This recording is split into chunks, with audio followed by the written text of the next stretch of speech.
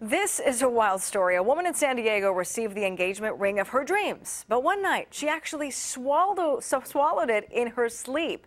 Rena Nakano talked to her about her nightmare.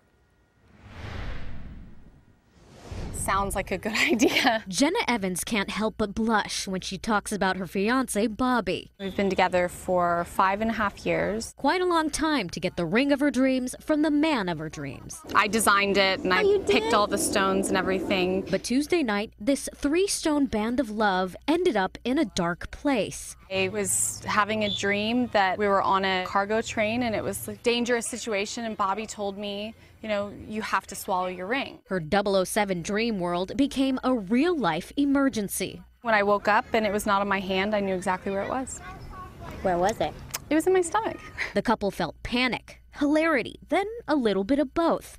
At 8 a.m., they rushed into urgent care and explained her bizarre situation. I wish I could have seen their faces. The x-ray confirmed her story. It's very clear. There's no looking for it. It's just right there. Her gastroenterologist suggested an emergency endoscopy. I was really happy because I don't know if I'd ever be able to look at it and appreciate it in the same way if I had had to search for it.